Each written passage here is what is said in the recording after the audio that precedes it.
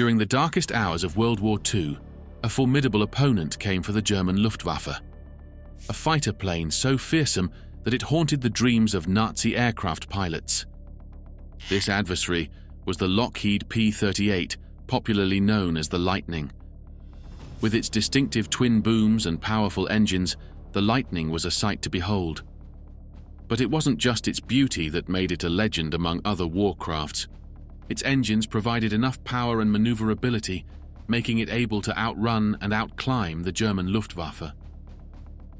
From the deserts of North Africa to the skies over Europe, the P-38 Lightning terrorized the Luftwaffe. Its pilots were skilled and fearless, and they quickly gained a reputation for their daring and effectiveness. This is the story of the Lockheed P-38 and its daring exploits on the field of battle. After the Wall Street crash of 1929, the United States fell into the greatest recession the citizens had ever experienced. The aftermath affected the neighboring countries depending on the US for survival. Japan was severely affected, as the country mostly depended on foreign trade. In order to get ahead of this and ensure their survival, they formed nationalist groups. The country focused on colonizing its neighbors in order to relieve its economic troubles. As Japan expanded its territory, it began a rivalry with the United States over clashing economic and commercial interests in the Asian region. As the tension brewed in Japan and Germany, the United States knew it was only a matter of time before an outright confrontation erupted. They had to prepare for anything. At the time, the Japanese Air Force boasted a fleet of sophisticated monowing fighters, which aided their aggressive expansion on the Asian continent. America, on the other hand, owned a fleet of outdated biplanes which wouldn't stand a chance against the Japanese Air Force. They needed an upgrade. And so, in February 1937, the United States Air Corps issued a proposal order calling for design ideas for advanced interceptor aircraft. They needed advanced model aircraft that could go head-to-head with the German and Japanese fleet and even surpass them. The specifications were clear. They wanted an aircraft that could go as fast as 400 miles per hour while being able to operate at altitudes of 20,000 feet or more. This was 100 miles faster than any aircraft in existence at the time. They also wanted it to be armed with 20mm cannons while being able to perform air maneuvers, unlike any other aircraft. This was a tall order. Even people in the US Air Corps were doubtful that any such design could exist. 6 contractors submitted designs, but the only one considered was a blueprint from Clarence Kelly Johnson, a senior designer for Lockheed.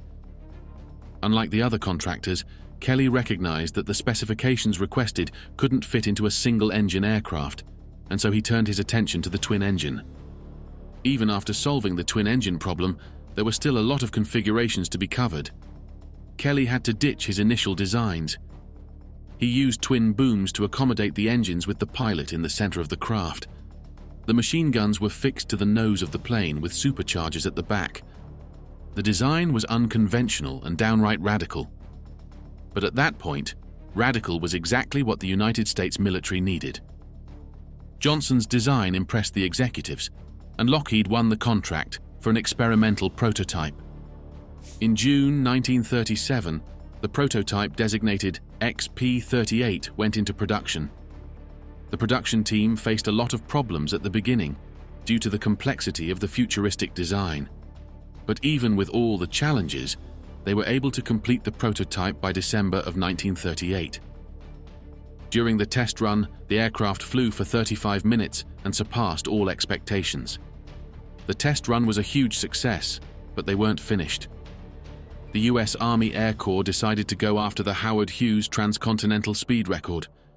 Lieutenant Benjamin Kelsey was ordered to fly the aircraft from California to New York as fast as possible. They got to the New York airfield 25 minutes earlier than Howard Hughes. The only downside was that the Marchfield airspace in New York couldn't clear off the runway on time for the XP-38's landing. It had to circle the airspace a few times, and in this process it ran out of fuel, crashing into a golf course. The XP-38 was destroyed in the crash, but it had proved its worth. As Germany consolidated power in Europe, it was clear that they'd be looking to expand territories soon, especially as they were allied with the Japanese. The United States Army ordered 66 Lockheed P-38s, marking the aircraft's debut in the Second World War. By 1939, Britain and France, seeing its performance in combat, also ordered 667 P-38s. But this time, the planes were to be built without superchargers. Lockheed engineers protested this decision as they expected that it would have dire consequences to the aircraft's performance. The RAF ignored the engineers' warnings to their own detriment. Soon after production started on the remodeled P-38s, they realized that it was far inferior to the original model. Without the supercharger, the P-38 became slower than usual. It couldn't maneuver or climb like it used to. Due to this development, the Royal Air Force cancelled the rest of their orders. But that wasn't the end of the P-38's problems. Compressibility caused the controls to lock up in a high-speed dive. Most of the time, the pilots had to bail out of the aircraft. Another problem was with the twin engines. If one of them encountered a problem during takeoff or in flight, there was a high tendency for it to flip over and crash. Even the speed, which was supposed to be one of its best features, was a problem for pilots. They've all flown aircraft with speeds of 200 miles per hour. But the P-38 had twice that speed with strong engines, which left little room for any decision-making in the event of a malfunction. Following these complaints, the plane's Allison engines underwent a structural redesign. The modifications made the plane more stable during flight. However, to win back the trust of the Air Corps, Lockheed had to send in its chief test pilot to fly the plane in different emergency conditions. By December 7, 1941, Japan landed a surprise attack on Pearl Harbor, gaining the upper hand on the Pacific. America decided to send its aircraft to war. It sent the P-38 to Britain and the older P-39 to the Pacific. The P-38s encountered a few difficulties in Europe. It had to fly at 15,000 feet, which was far lower than what it had been designed for. This caused some maneuverability issues for the pilots, but its devastating firepower made up for all its other shortcomings. Because of its performance in low-altitude combat, the Royal Air Force had to look for high-altitude roles for the P-38. They modified 100 Lightning aircraft for photo reconnaissance missions. The weaponry was taken out and replaced with cameras. This proved dangerous for the pilots flying it. They had no means of defense over the Germans, and so the new reconnaissance aircraft had a low return rate of 30%. Back at the Pacific, the P-39s were having problems bringing down the Japanese Mitsubishi A6M0, and so the US Air Corps brought in a new fleet of P-38s to combat the Mitsubishi fighters. Even with the overwhelming number of Japanese aircraft, the P-38 Lightning was able to hold their own. The tide was starting to turn, but that was only the beginning for the P-38 Lightning. One of its greatest victories in the World War II was at hand. In April 1943, after a string of losses against the US forces, the Japanese were starting to get demotivated. To improve morale, Admiral Yamamoto, the brains behind the Pearl Harbor attack, scheduled a visit to frontline bases. The US codebreakers were able to intercept and decode this message. With this information, they were able to plan their next attack. They sent 16 P-38s to intercept the Japanese aircrafts, and they successfully shot down the Admiral's plane, along with his protection detail. With this victory, the US Air Corps started to push back against the Japanese forces. They arranged bomber aircrafts to take out Japanese airfields. The only aircraft with the range and firepower to escort the bomber aircrafts was the P-38. For the most part of August 1943, these pilots took out the Japanese forces in great numbers. The pilots of the 475th Fighter Group destroyed over 50 enemy aircrafts, taking a loss of only 3 Lightning. The bombing campaign gave the US forces the upper hand. They were able to invade enemy positions without fear of aerial attacks. The Japanese forces had to retreat, giving up the territory they had worked hard to seize. The Lockheed P-38 had also gained a considerable amount of popularity among the British forces. In the early months of 1943, the Allies led squadrons on a ground mission against the German forces in Tunisia. It took months with neither sides giving ground. Then the Royal Air Force brought in the Lockheed P-38 aircrafts, which turned the tides of the battle. By April 1943, the German troops started to retreat from North Africa, but not before the Allies took over 260 German and Italian troops as prisoners of war. Some of these German soldiers had surrendered after seeing the destructive firepower of the P-38.